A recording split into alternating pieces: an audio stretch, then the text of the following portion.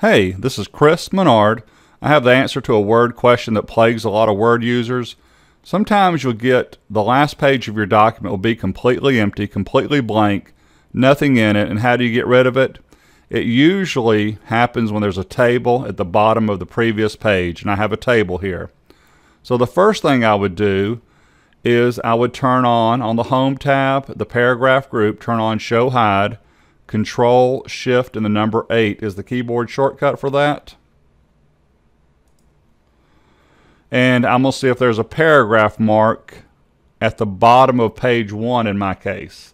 And the answer is there's not. So I'm going to click here, delete, delete, delete. Nothing happens. I'm hitting delete. It won't go away. I'm going to turn off ShowHide. The second thing you could do is you could go to the Layout tab and change your page margins, and that is not my preferred method.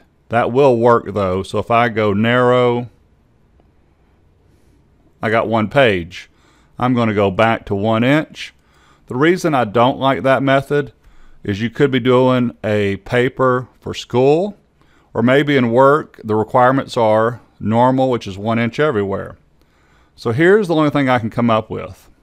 You know there's nothing at the bottom of page 1. I'm on page 2. I'm going to turn on ShowHide again. You don't have to turn on ShowHide again. I would click here. Delete doesn't work. Font group, font size, 1, enter. That's all I can come up with on this one. But it did work. Anyway, thank you.